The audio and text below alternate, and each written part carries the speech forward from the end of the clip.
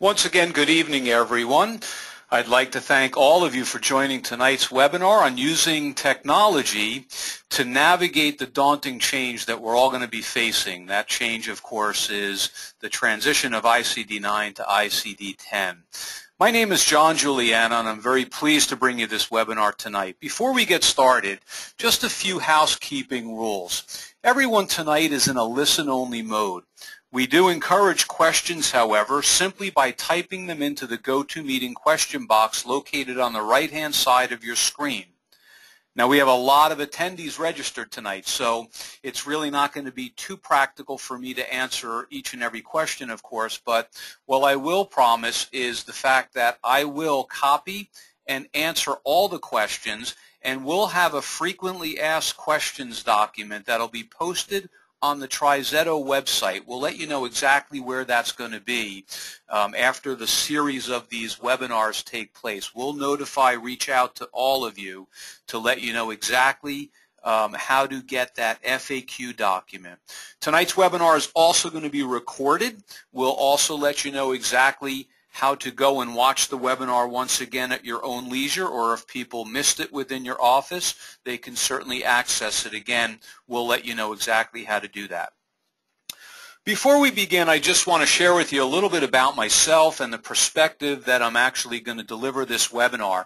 By trade, I'm actually a podiatric physician, a podiatrist, but I also have a master's in healthcare management, and throughout the years, that's allowed me the privilege of engaging with practices both big and small as a healthcare consultant. So tonight I'm actually going to provide you with some insight about this very daunting change that we're going to be facing, actually through the eyes of both a provider as well as a healthcare consultant.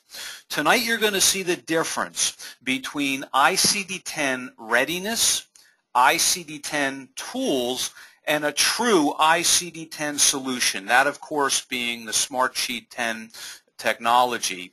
And you'll hear me focus a few times tonight on the difference between tools and solutions. It's really only the solutions that are going to enable you to overcome what I consider to be the two distinct highest hurdles associated with the ICD-10 transition.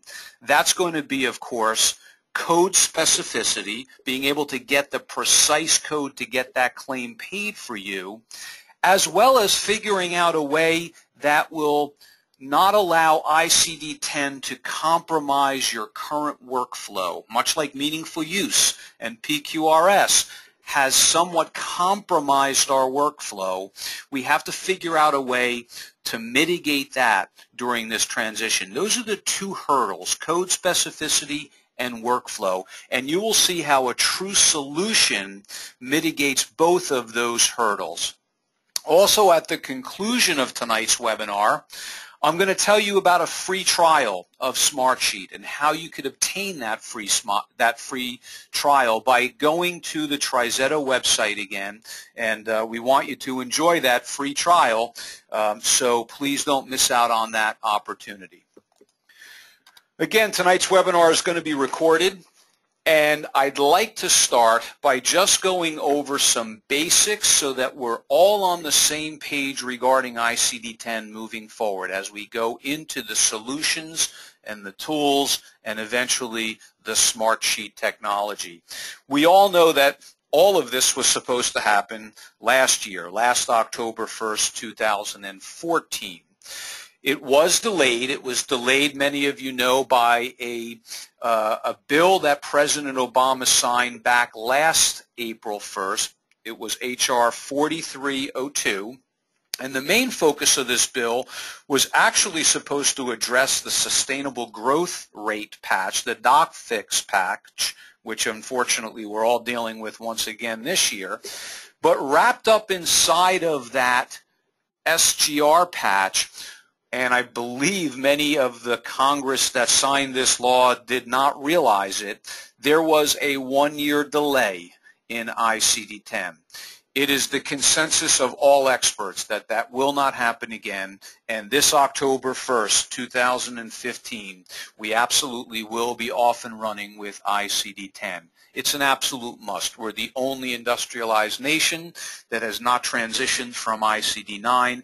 We simply can't stay there. It gives us a whole new timeline. With the practices that I engaged with last year, it was very obvious that most physicians were woefully behind in their preparation for this change. So it does give us a whole new timeline and a strategy that we can start to develop to make sure that we have everything buttoned up ready for October 1st. To clarify some common confusion that I often hear, I want to review again what this ICD-10 rule is all about.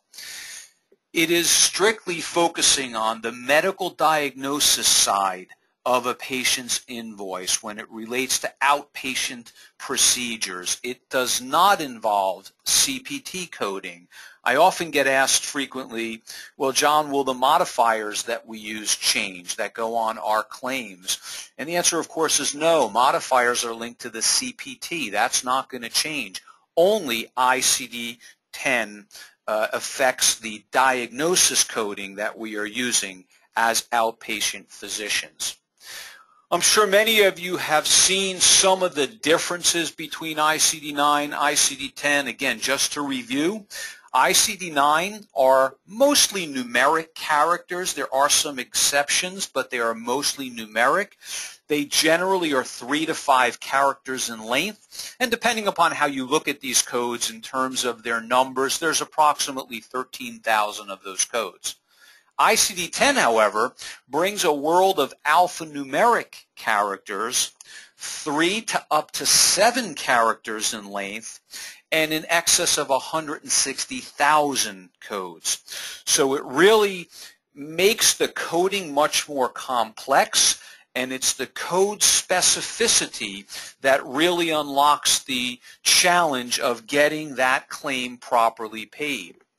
We have to search for that most specific code. Now, as a consultant, how generally can we mitigate that search? Well, we can certainly use the most primitive form of search, in my opinion, which are books. I certainly don't recommend the books. You will see that the books are made up of 21 chapters, and I want you to think about the human capital that would be necessary, the time that it would be necessary, the workflow disruption that would be necessary to search through the books to get the most specific code. Then we have tools, and you'll begin to understand the difference between tools and solutions, but tools are certainly better than books. They bring about some electronic means of searching. An example of a tool that I'll talk about tonight are the general equivalence mapping programs that are available, the GEMS program. However, one of the things that the tools fall short on is addressing the workflow disruption that we're also going to be facing. And once again, only the solutions bring about the most specific code and address the workflow compromise that ICD-10 will be bringing forth. I'm not going to bore you with the chapters of the books, but suffice it to say that broken down by organ systems, there are 21 chapters that in the world of searching through books, somebody would have to search for, generally taking on the average, I think it came out to about 20 minutes per code. Think about the human capital and the expansive resources that would be necessary to invest using books. I simply think that's out of the question. These codes get so specific that you have probably all seen the very humorous anecdotes that are out there regarding the specificity and regarding the codes that are true codes that are out there, such as V97.2, getting sucked into a jet engine without causing damage to the airplane. Well, how anybody would ever have this type of traumatic event happen to them and show up in an outpatient facility, I'm not quite sure. But this is an actual code. Now, The humor gets even deeper if we look at the fact that this code is 4 characters in length, but if this was a luggage cart driver that was sucked into the jet without causing damage, it actually expands by 1 character. And if this was a male luggage cart driver, 1 more character.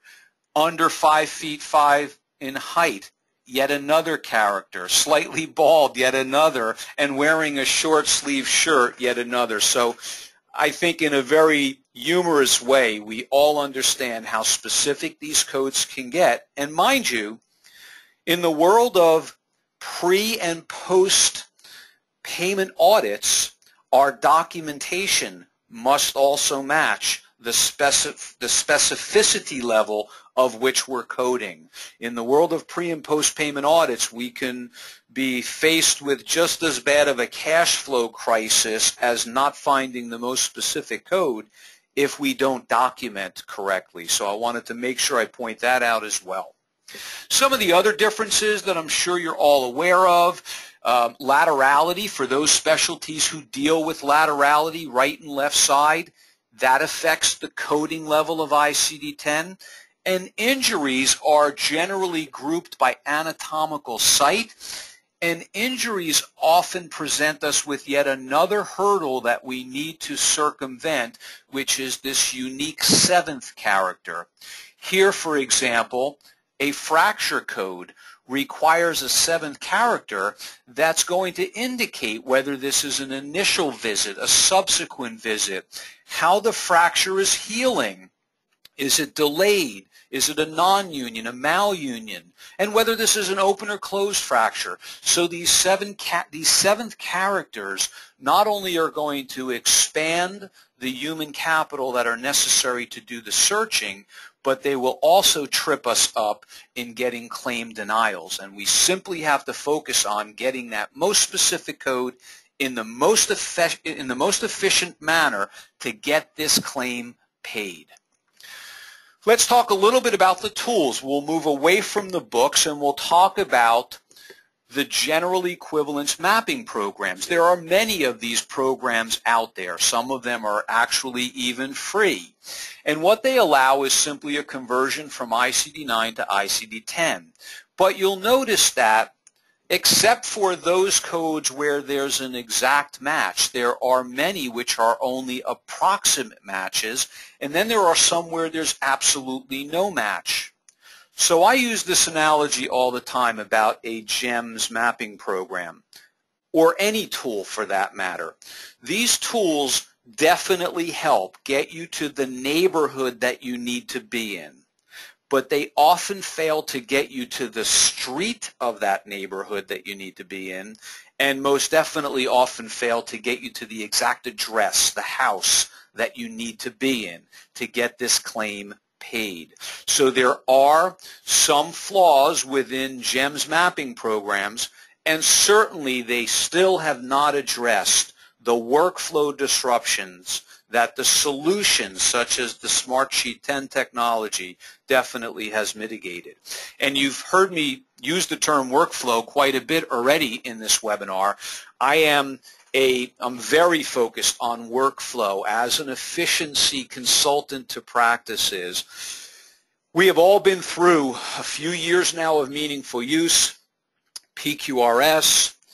If you think that those entities have disrupted your workflow, those are merely speed bumps compared to the potential of what ICD-10 can do to our practice. You know, if you fail to comply with meaningful use or PQRS, well, there are penalties. And yeah, those penalties might hurt a little bit. But if you fail to comply in an efficient and effective manner with ICD-10, you literally have hit a brick wall. This is something that can literally shut your lights off and shut you down because your cash flow is going to be dependent upon it. So as hard as we focused on meaningful use and PQRS, we need to multiply that by a big factor in focusing on ICD-10. We have to focus on ICD-10 simply because we need to get paid. We need to stop claim denials from occurring as much as we can. Not all of those claim denials, frankly, are going to be within our control, but we need to control those that we can by getting the most specific code in a most efficient manner. So why are claim rejections truly problematic? Well, if you believe this statistic, which I certainly do, it's a documented statistic, that the longer it takes a claim to be paid, the more likely it is that it will never be paid. If you believe in that statistic, then getting the claims right the first time is extremely important. So now let's talk about solutions. And again, solutions are focusing on code specificity without disruption of workflow. I often use this story when I talk about the transition to ICD-10 by relating it to one of my favorite television programs known as The Prophet. Many people have never heard of this television series, The Prophet, but yet if I ask if they've heard of Shark Tank, many people have heard of Shark Tank.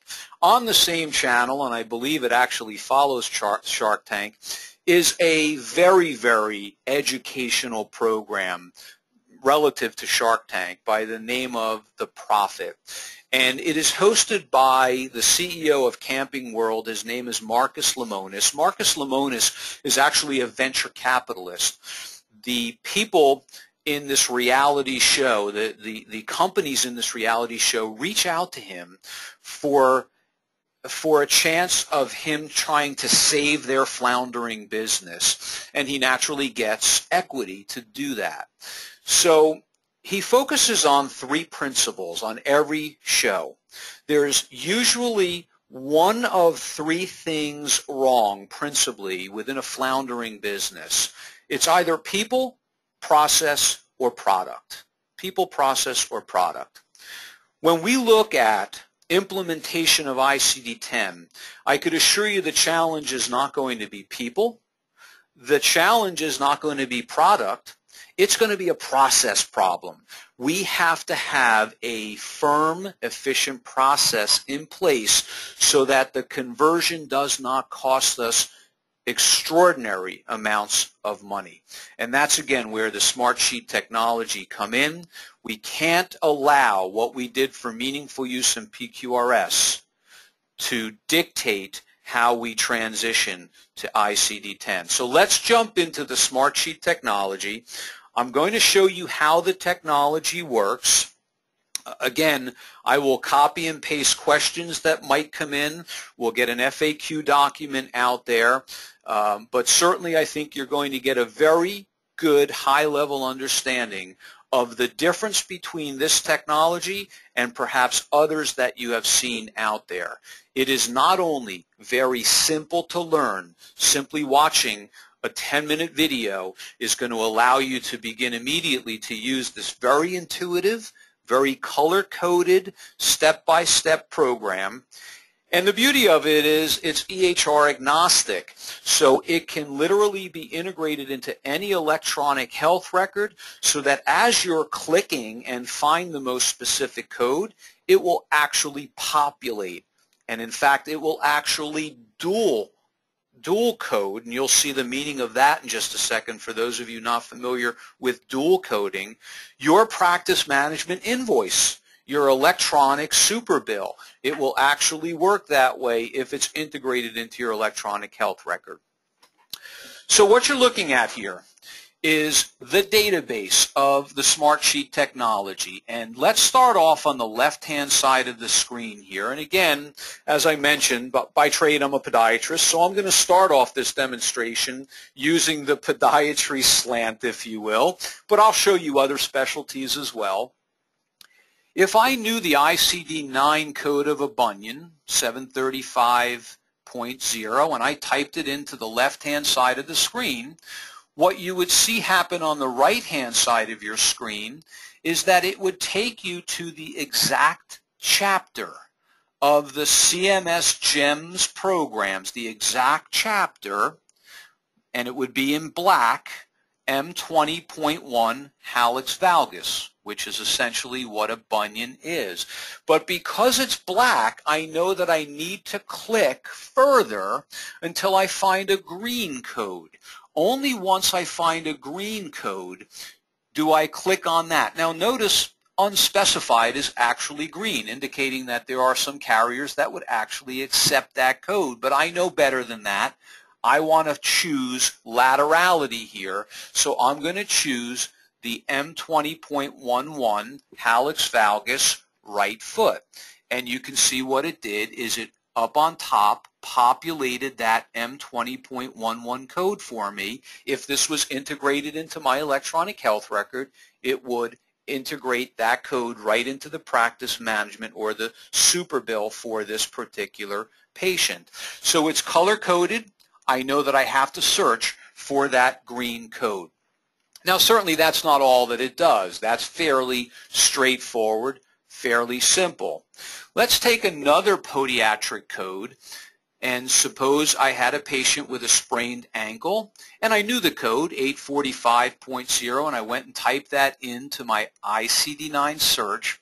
On the left-hand side, or excuse me, on the right-hand side of the screen, once again you see that it took me to the exact chapter, the black heading, of sprain of unspecified ligament of ankle, S93.40.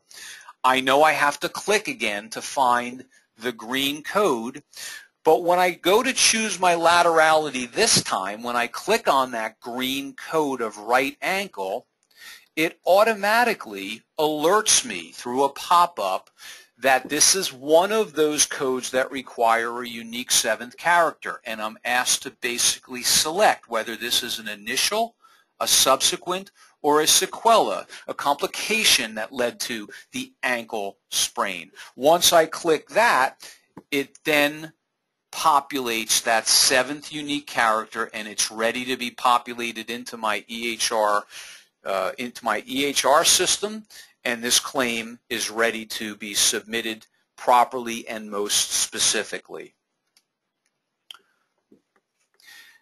Here I'm showing that if I didn't know the code in the ICD-9 search, I can certainly search by words. Fractured metatarsal. As soon as I start typing in this word, it's going to immediately take me to the chapter that I'm looking for. Again, fracture of metatarsal bone. I continue to click until I find a green code, but when I go to click the laterality again, this is a fracture code, and it's alerting me to the fact that I need a unique seventh character. Is this a closed fracture, an open fracture? Is it routinely healing or delayed in healing? I'm forced to select one of those choices so that I get the most specific green code with the unique seventh character populated. It is literally fail-proof. You really have to know absolutely nothing about ICD-10 to utilize this and come up with the most specific codes. Now that's still not all that this does. One of the patent pending entities of SmartSheet is what I consider to be the crown jewel, because so far all we have talked about, all we have addressed is code specificity. We haven't yet talked about how is this going to allow our current workflow to continue to be utilized. Well, that takes place by the utilization of what we call a smart super bill. The smart sheet allows you to, by provider, set up a custom super bill. How do most providers right now start their workflow of their revenue cycle? It's normally started with a super bill, either electronic, hopefully. Some are still using paper, but it starts with a super bill. Now, in the world of ICD-9, a super bill could be one page based on your specialty.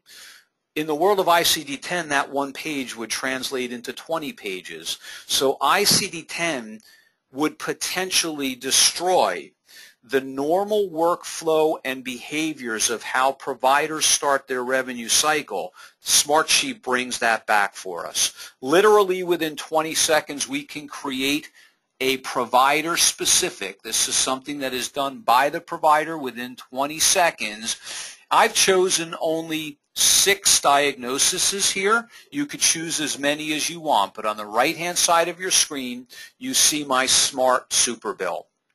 So now suppose I had a patient who came in with dermatophytosis of the foot. By the way, that's athlete's foot.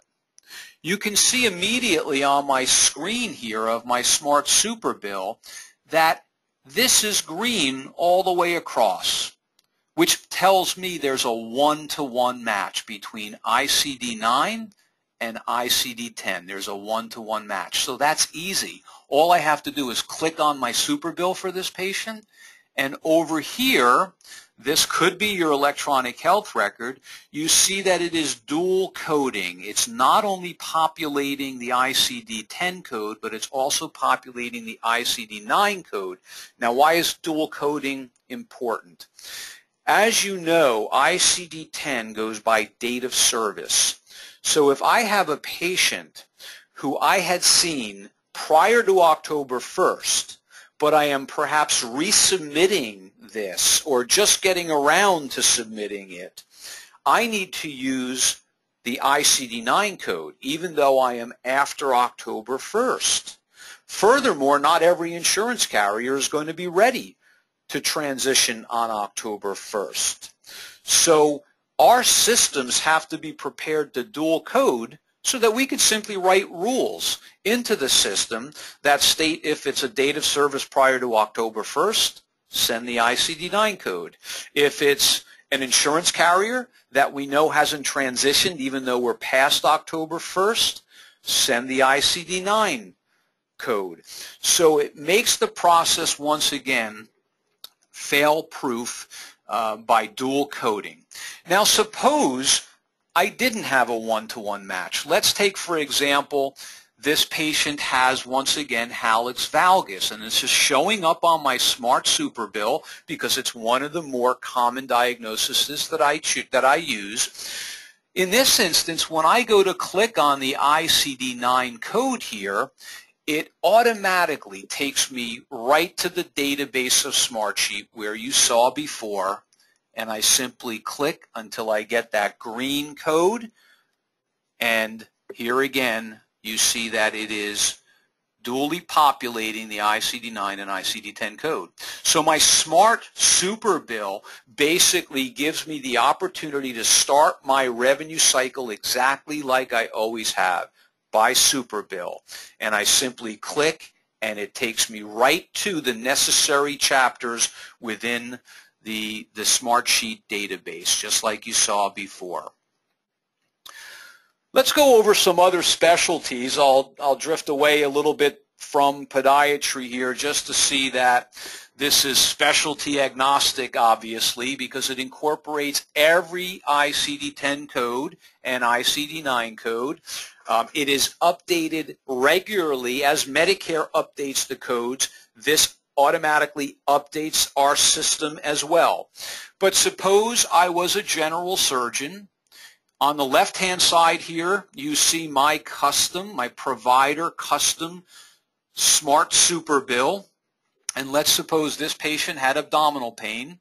Again, I see that it is not green, so it's not a 1-to-1 match. When I click on my ICD-9 code, it automatically takes me on the right-hand side of the screen to the exact chapter, and it tells me that in order for this to be the most specific code, I need to choose what quadrant it's in the abdomen. Is it an upper quadrant, lower quadrant? Is it right upper, left upper? I need to click on that in order to change this red code to green up on top. I just keep clicking until it turns green. The other thing I want to point out on this particular screen are these excludes notes and inclusion terms. The SmartSheet technology is not only a conversion tool, but it's an entire resource library for you. As you click on these codes, you might choose to just click and have your invoice populated and be done with it, but you might want other information, and it's all right there in your fingertips. What excludes are, you just simply click and those windows open up and educate you further if you need to be educated about those particular codes. It's that simple. And you see here, it went, and as soon as I clicked right upper quadrant pane, it populated it. It turned from red to green up on top there. If I were a pain management doctor, again, using my SmartSheet on the left-hand side of my customized Smart Super Bill on the left-hand side of my screen, if I clicked on reflex sympathetic dystrophy in the world of ICD-9, it automatically takes me to complex regional pain syndrome of upper limb, and I simply click because it's telling me I have to define the laterality, whether it's upper or lower, and I keep clicking until it turns green, and you'll no longer see the red on top. Now I'm at the most specific code there is. If I was a hematologist, once again, using my Smart Super Bill on the left-hand side, and I had a patient with pernicious anemia, I would click on it. Since it's not green all the way across, it's not a one-to-one match, I click on it, it takes me right to the chapter, and I have to click until I identify the root cause of that pernicious anemia. In fact, this patient may have had an intrinsic factor deficiency. When I get to that level of specificity, everything turns green and I know I'm at the most specific code. If I was an obstetrician, last example, and I had a patient with placenta previa, again, using my Smart Super Bill, I click and it takes me right to the chapter on placenta previa, but it tells me I have to keep clicking because as an obstetrician, I have to note the trimester that the patient is in, and I keep clicking until I find that green code and it populates it right up on top for me.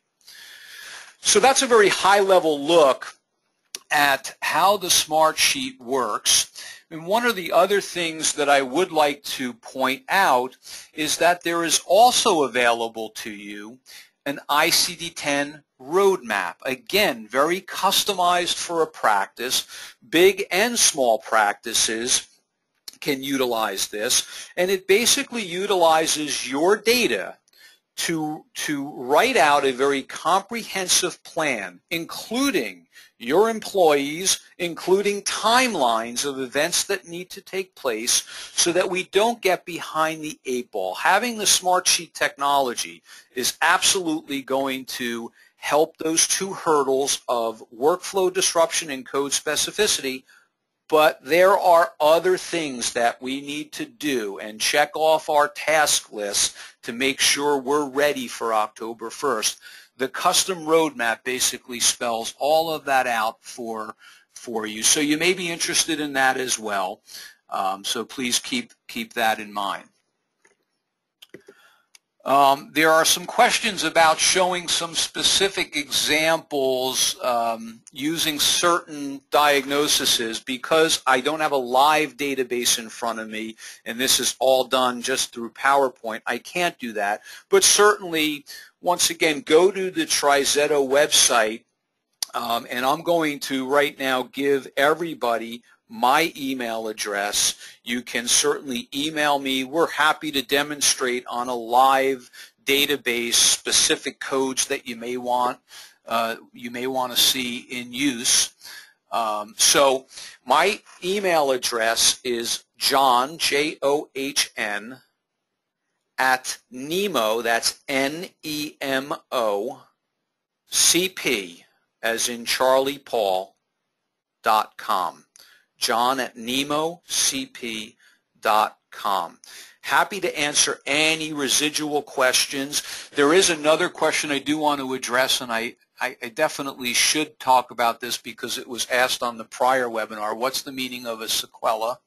A sequela basically means a result of, so there are diagnoses that are secondary to something else, and that's part of the specificity of the code.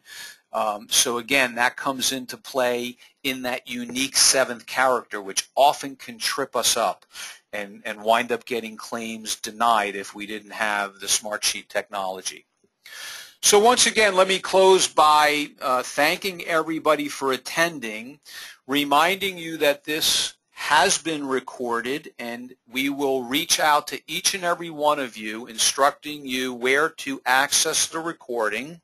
And lastly, we'll reach out to everybody to instruct you how to get your free trial version of SmartSheet 10. We want everybody trying this. I think you're really going to enjoy playing around with it even now as an educational tool to see how it works. But come October 1st, I think you're going to see the extraordinary value that it provides you in making sure you get your claims paid very timely. So again, thank you very much, everyone, and I hope to hear from you soon. Thanks for attending tonight's webinar.